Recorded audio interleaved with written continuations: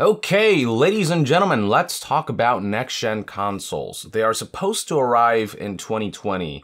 PlayStation is obviously getting PlayStation 5 prepped. We've got Microsoft with their next-gen Xbox consoles, both seemingly releasing sometime in fall 2020.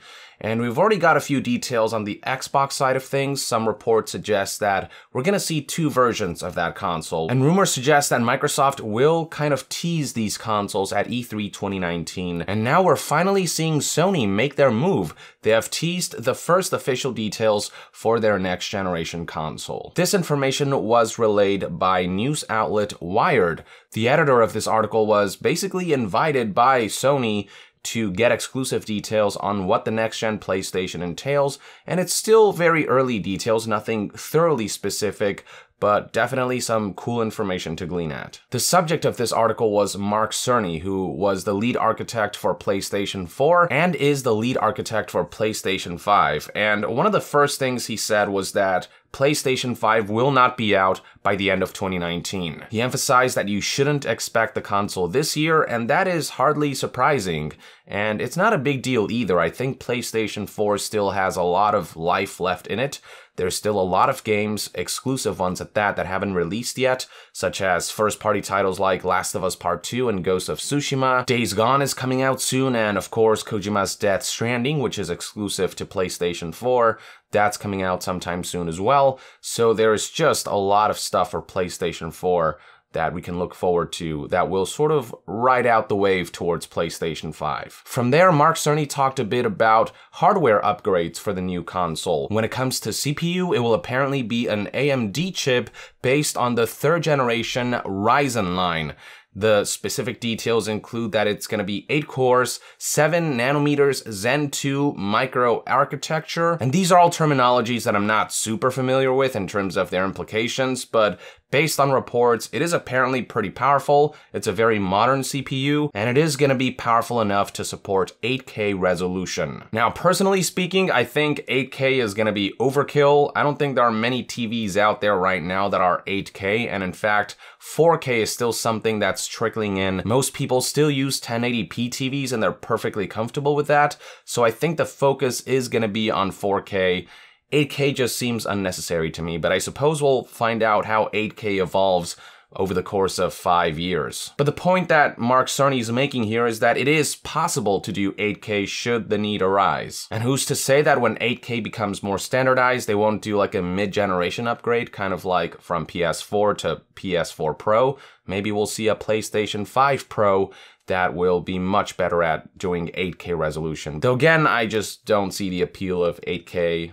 I haven't seen an 8K TV up front. Maybe if I see one, I'll be mesmerized by it. But anyway, that's that on the CPU side of things. Next up, we have GPU, and that will be a custom Radeon Navi chip. So what's special about this is that it'll be powerful enough to support something called ray tracing, which is a technique that models and simulates millions of beams of light bouncing around objects. And this results in very realistic lighting effects, especially where things like reflections are concerned. There are videos out there right now where you can see ray tracing in action, and while games don't look quite like this yet, the potential to get to this point is there with this additional lighting fidelity. Just for context, apparently movie studios use ray tracing to make their computer-generated graphics and effects look so realistic. So imagine what that will look like in games once developers manage to get familiarized with the technology and once hardware catches up to a point where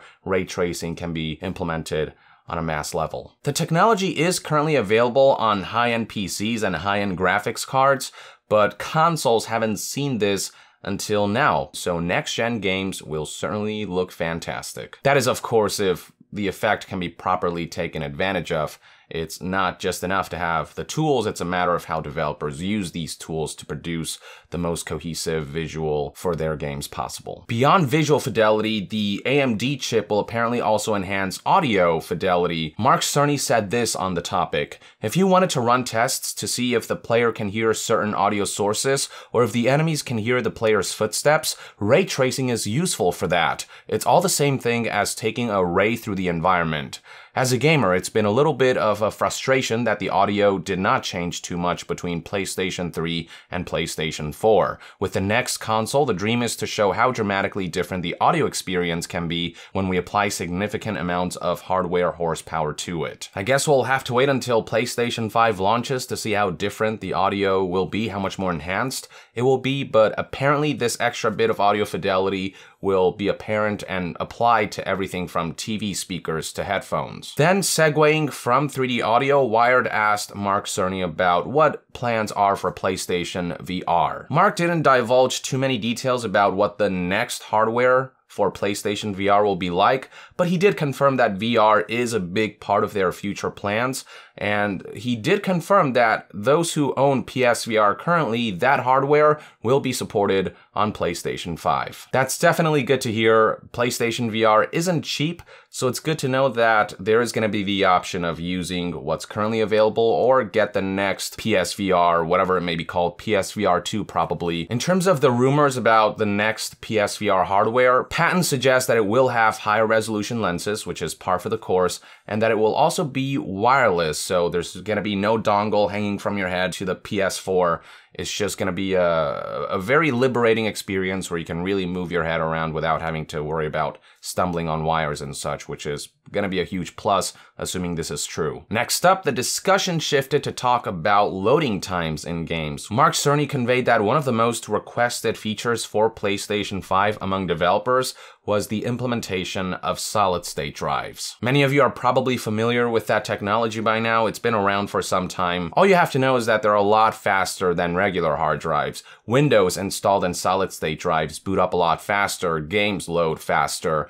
It's just a night and day difference if you have used both. And according to Mark Cerny, Sony is basically working on this very specialized solid-state drive for PlayStation 5. To demonstrate its capabilities, Mark booted up Insomniac Spider-Man for PS4, and he ran the game on both PS4 Pro and a PlayStation 5 development kit. And one of the things that was tested out was fast traveling and how long it would take the game to load depending on the hardware it's running on. According to Wired, on PlayStation 4 Pro, it took about 15 seconds for Spider-Man to fast travel, whereas on the PlayStation 5 development kit, it took a fraction of that, 0.8 seconds to be exact. Now, obviously, we're talking about a current-gen game that's running on next-gen hardware, so the real test will come when next-gen games are released on next-gen hardware. That's when we can test out loading times in a more realistic scenario. But still, from 15 seconds to 0.8 seconds, that's a huge difference, so I imagine that even with next-gen graphics, loading times are overall going to be much faster. Mind you, it will also depend on the developer's ability to optimize their games. You know, games like Anthem, no matter how good your hardware,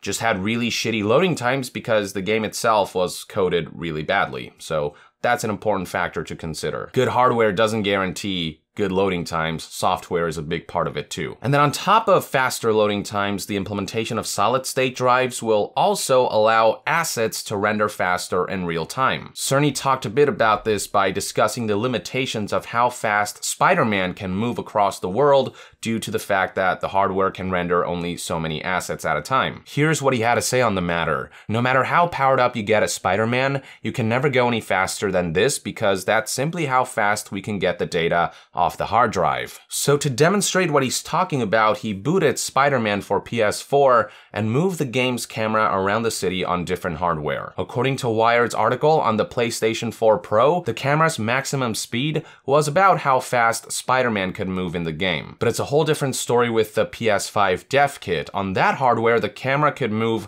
as fast as what Wired described as a fighter jet. And while zipping the camera around, Mark would pause the game and then show the environment to demonstrate that everything's rendered and that all the details have been maintained. Going back to the topic of the solid-state drive they're making for PS5, this specialized piece of hardware, Mark claims that this has higher raw bandwidth than anything available on the PC, which is a very bold claim, and we'll have to wait and see if that really pans out. Worth keeping in mind though is that a big part of what makes PlayStation 5 solid-state drive so specialized is that it's being custom made with PS5's overall hardware in mind. As Mark put it, quote, "The raw read speed is important, but so are the details of the input-output mechanisms and the software stack that we put on top of them. I got a PlayStation 4 Pro and then I put in a solid-state drive that cost as much as the PlayStation 4 Pro.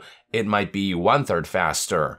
Wired then added, as opposed to 19 times faster for the next-gen console, judging from the fast travel demo. So basically, it's not just about getting the most powerful solid-state drive, it's also about how it all works in conjunction with all the different pieces of the PlayStation 5. Moving on, Mark Cerny made a couple of reassurances, like the fact that PlayStation 5 will accept physical media, so it is not going to be this digital box like some people were fearing. Which, you know, thank God. I love physical media. I love physically owning a game. So that is good to hear. Another amazing bit of confirmation is that PlayStation 5 will be backwards compatible with PlayStation 4 games. And this is made possible because PlayStation 5 is in large part based on PlayStation 4 architecture. That's honestly really exciting. I feel like backwards compatibility is such an underrated feature. I love the convenience of being able to connect one piece of hardware and play this huge library of games. This will go doubly true for those who maybe missed out on PS4. They'll have all the more reason to get a PS5.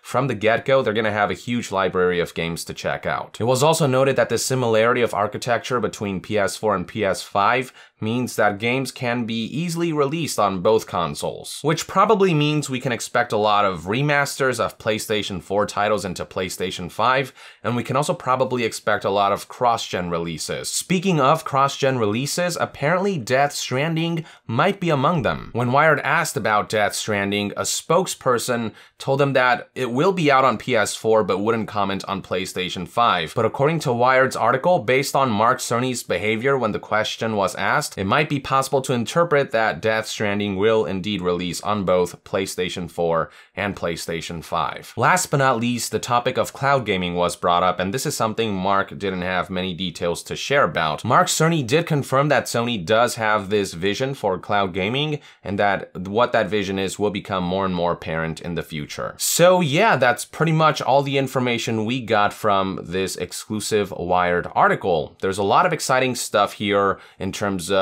the hardware upgrades we're going to see and some of the features we can expect. I'm excited to see what ray tracing will do for games' visual fidelity, and I am certainly in love with the fact that there is backwards compatibility, that physical media is being retained. But as you all know, the box is nothing without the games, without the software, so that's where the real test lies. I'm not too worried though. Sony does have a really good track record of releasing incredible first-party exclusives, and I'm not sure why that would change anytime soon. I will say that PlayStation 4 did take a bit of time to finally get things rolling. The launch titles were pretty weak, and it took some time before we really started getting some incredible first-party exclusive releases. So hopefully that's not something that PlayStation 5 will experience. The hope is that the console will kick off running, launch some console-selling games right from the get-go, and keep that ball rolling throughout the entire generation. We'll have to wait and see what happens. Until then, I'd love to hear what your take is on these new PlayStation 5 details in the comments below. With that, I would like to end this news update and discussion video. Thank you for tuning in. To be further updated on all things gaming news, reviews, and discussions, stay tuned right here on Young Yeah. I'll see you guys next time. Young out.